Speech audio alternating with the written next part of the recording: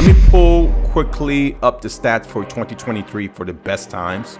Sha'Carri Richardson ran a 10:76, and Aleia Hobbs ranks 5th with a time of 10:86, followed by Tamari Davis and Shanti Jackson at a crazy 10:89. It's likely that most of these women will be in the top 8 at the World Championships. It's early to predict, but there's something distinct about Davis's current performance. Also worth noting is 14-year-old Aria Pearce, who was brought to my attention by Track and Ace last year. Make sure you check him out for excellent track and field coverage.